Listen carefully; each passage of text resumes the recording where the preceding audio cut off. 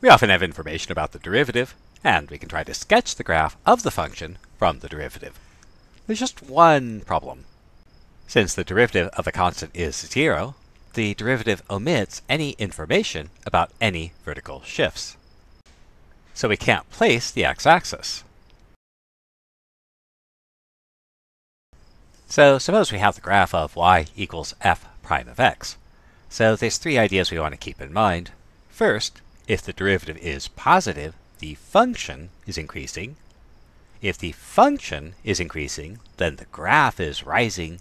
And most importantly, how you speak influences how you think. And in particular, you want to be very, very careful about saying it is rising, falling, increasing, or decreasing. And in fact, as a general rule, lose the word it from your vocabulary.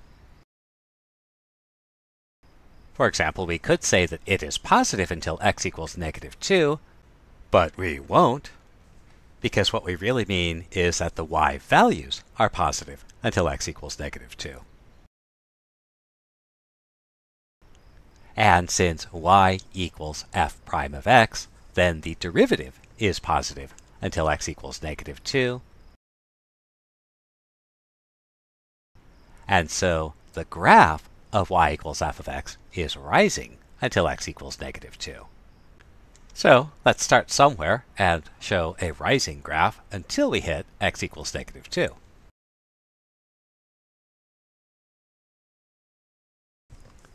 Then the y values, are negative until x equals 4.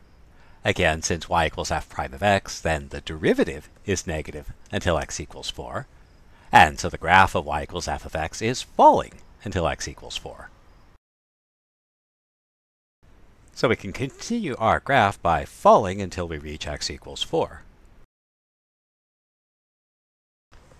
The y values are positive after x equals 4.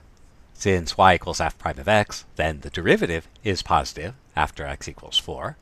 And since the derivative is positive, the function is increasing, and so the graph is rising after x equals 4. This gives us what we can think about as the stick figure version of the graph, and you can think about this as the skeleton of the graph. And since the graph is rising until x equals -2 and falling after, there is a local maximum at x equals -2. And since the graph continues to fall until x equals 4 and rises after, there is a local minimum at x equals 4. How about concavity and inflection points? So remember, if the derivative is increasing, the graph is concave up, and if the derivative is decreasing, the graph is concave down. So we might observe that the graph is falling until x equals 1. And since this is the graph of the derivative, this means the derivative is decreasing until x equals 1. And since the derivative is decreasing, the graph of y equals f of x is concave down until x equals 1. Now remember, the stick figure is the skeleton of the graph, so we'll draw a concave down graph that follows the skeleton. Similarly, the graph is rising after x equals 1.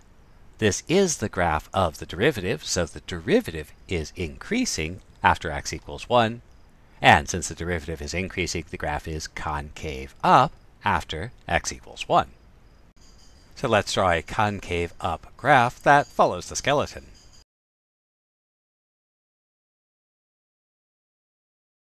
And since the graph is concave down until x equals 1 and concave up after x equals 1, there's an inflection point at x equal to 1.